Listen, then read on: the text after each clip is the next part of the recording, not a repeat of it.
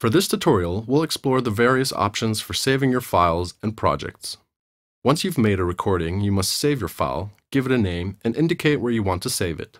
The default name for your file will be untitled.wav. Click the drop-down arrow to the right of the Save icon in the main toolbar. This reveals a list of the various formats you can save to. Choose WAV. This opens the Save As dialog box. By default, it is set to save in the SoundForge Audio Studio 12 folder in the Magix project folder in Documents. Use the Save In drop-down arrow to open Tree List and select another destination if you prefer.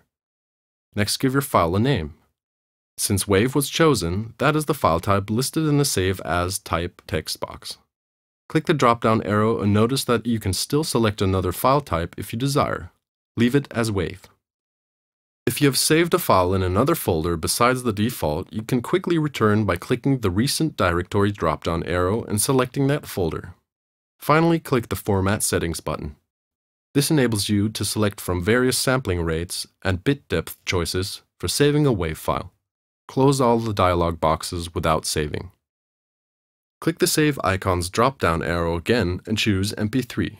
Notice it is the same dialog, but this time the Save As type is listed as MP3. Click the Format Settings button and notice this offers different sampling rates and bit depth similar to what we saw with our WAV file options. Click the Save As type drop-down arrow and notice you can still get to the other choices, including WAV, even though we chose MP3 to start with. It's a very flexible system that allows you to save your newly recorded file in a number of formats or to reformat an existing file to another format.